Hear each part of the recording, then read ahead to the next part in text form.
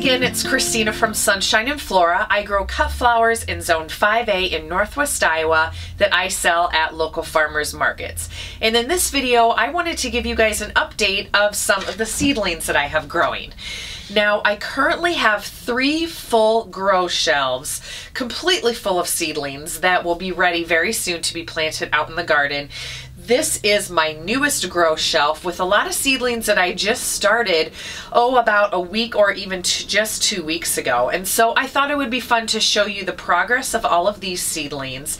And then I'm also going to share what I'm going to be planting out next in the garden. Now it is currently mid-April here in Northwest Iowa. We have had a super cold spring so far.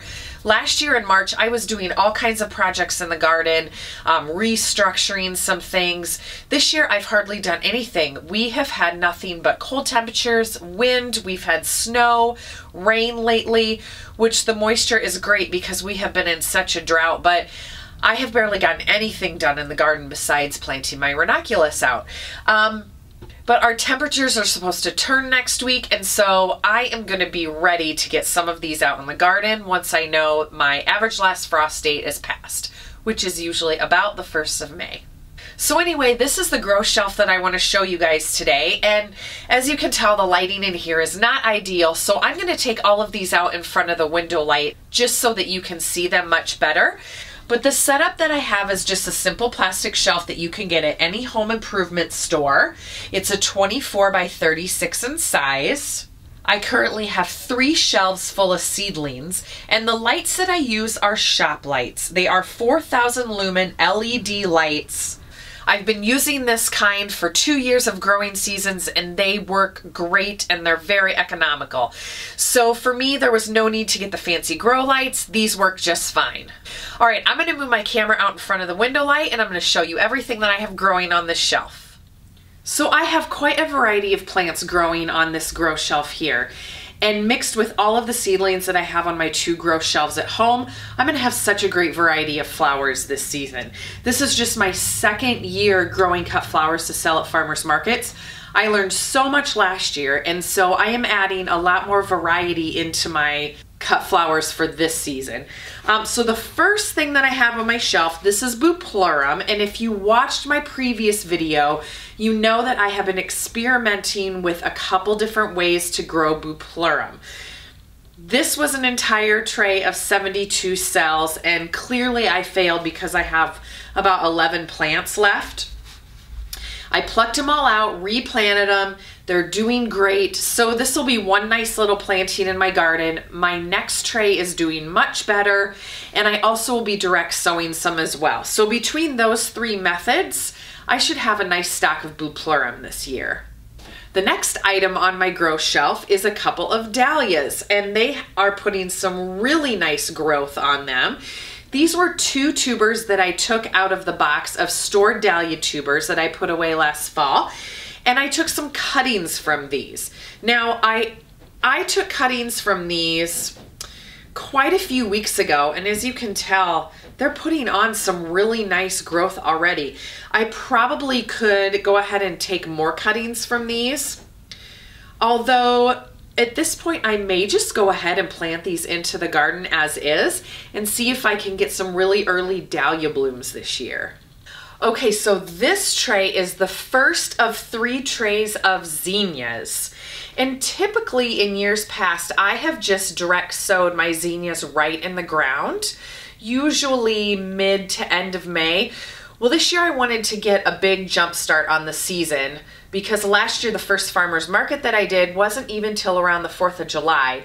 And our farmers markets in this area start the 1st of June.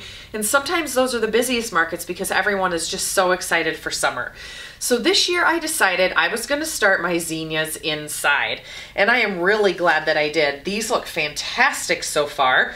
Now this tray is all the Bennery's Giant series. I think I'm growing just about every single color of the Bennery's Giant series. This particular tray has pink, white, coral, lime, lilac, yellow, which I have 4 rows of the yellow, and then salmon rose on the end. So this is my first tray of zinnias. Here is my second tray of zinnias, which is a little spotty in a couple of the varieties, but they're still looking good. This tray is half Bennery's Giants. I have the orange, purple, wine, and salmon rose. And red over here. And then these are some of the cactus zinnias, which I have Sun God, Lilac Empress, and Senorita. And if you haven't planted the cactus zinnias, that is something that you definitely need to try. They add such a great texture into the market bouquets. So tray number 2, I'm gonna go get tray number 3. Okay, tray number 3, also looking amazing. Now this is mostly Queen Lime zinnias. I have the Queen Lime Orange, the Blush, and the Red. And then I do have a couple rows of the Bennery's Giant mix on the end. But these also are all looking just fantastic. Now I should mention, when I originally sowed all of my zinnia seeds, I put 2 seeds per cell. I have already gone through and thinned them down to just 1 seed per cell. And I also will be pinching these.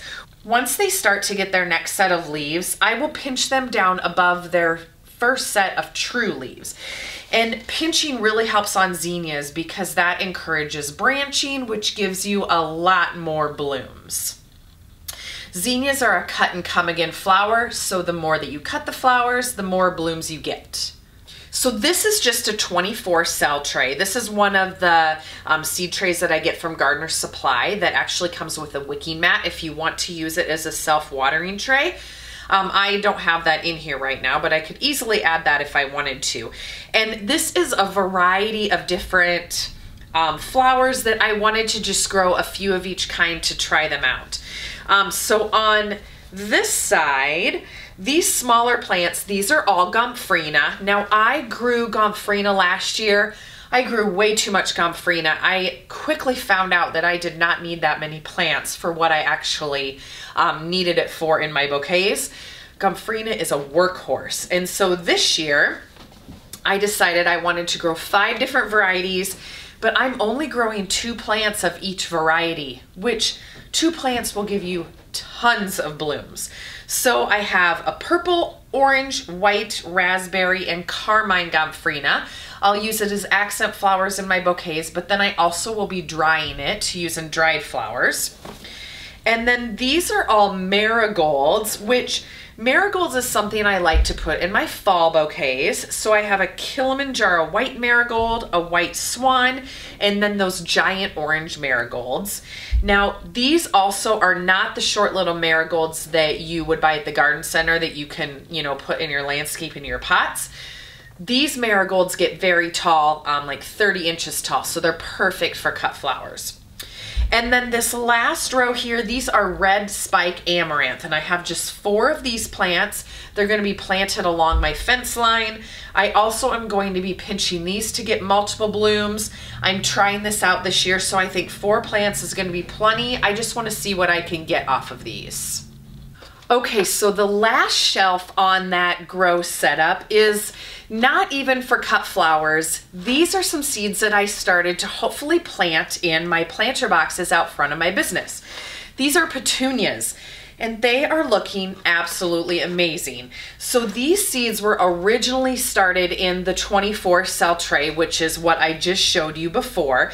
And these have been potted up into these 4-inch nursery pots.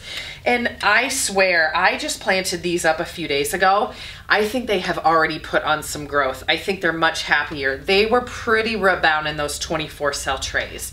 But I have a burgundy and a carmine velour, and these seeds came from Select Seeds. And I am so excited to see how these grow this season. So this is 1 tray of petunias. And this is the 2nd tray of petunias, and these are all white and looking great too. This is the 24 cell tray that the carmine and burgundy petunias came out of. Here's what's left in the tray that I still need to pot up into those 4-inch nursery pots. But you can see the size of the cell compared to the size of the pot and how much growth those plants have already put on. So in the next couple days, I'm going to be potting these up as well. Okay, so that is an update on all of the seeds that I have just recently started. Now I have some direct sowing that I want to do very soon out in the garden.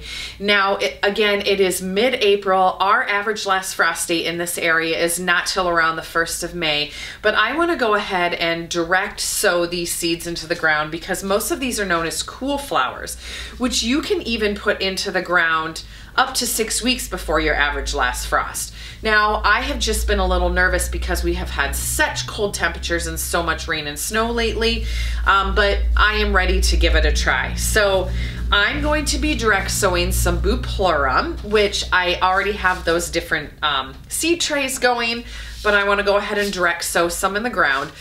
Flora also is a one and done, so I want to be able to have succession plantings of it. So I would be direct sowing multiple plantings anyway. Then I want to plant some cress. Cress is also a one and done plant, so you want to have succession plantings of that. This I want to have for a really nice filler throughout the summer. So soon I'm going to be direct sowing that, and I will probably be direct sowing some maybe every 2 weeks for a few different plantings. I'm going to put some dianthus seeds in the ground. Now at home in my other grow shelves, I do have a 24 cell tray of dianthus.